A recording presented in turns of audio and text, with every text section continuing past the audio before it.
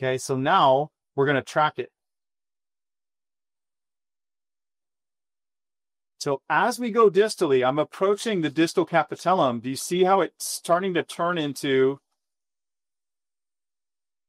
what has been coined the snake eye view? So it's still one perineurium, okay, but it's beginning to now move into a split position. So now we're at the distal capitellum.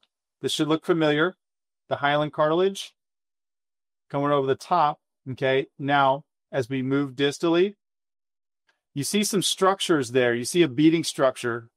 This bundle of vasculature here.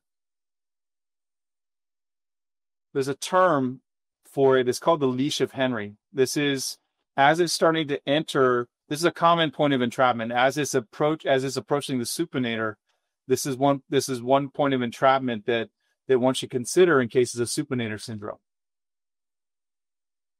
Okay, so as we're moving down, the split starts to occur. This is the split. And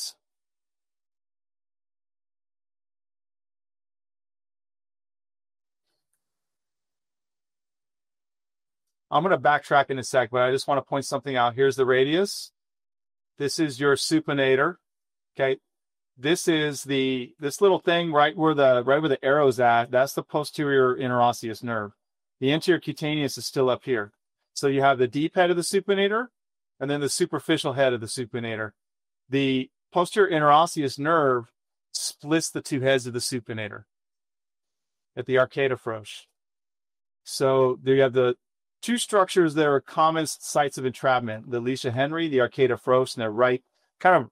I believe arcata Frohse is a little bit distal to the Leash of Henry. Ryan, you can correct me if I'm wrong on that.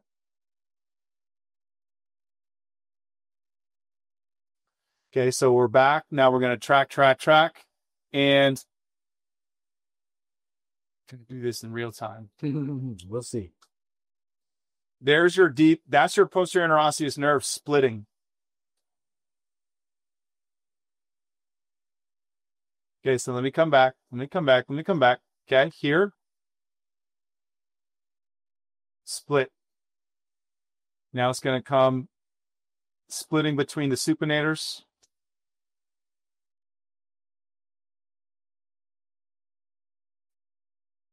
And that's where we are. Okay, so now you see where I'm at on the forearm.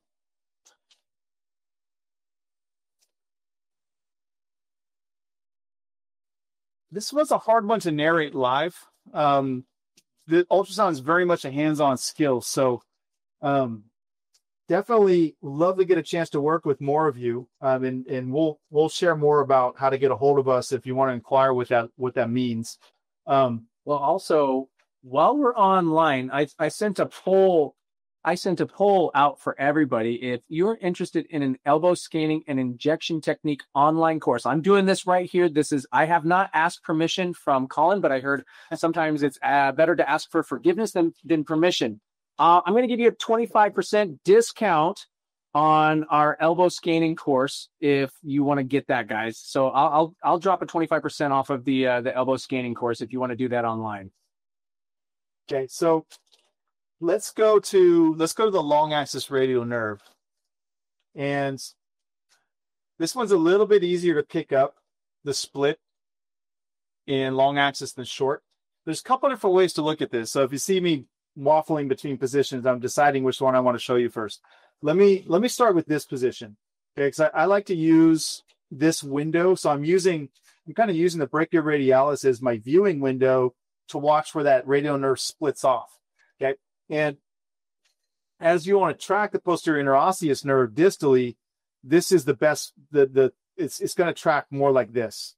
Okay, it's going to track more on the dorsum of the forearm.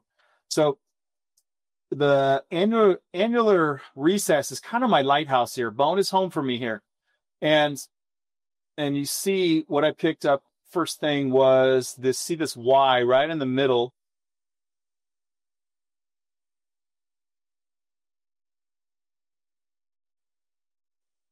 So this bifurcation here, this is your posterior interosseous nerve, superficial nerve, splitting the deep head of the supinator, superficial head of the supinator.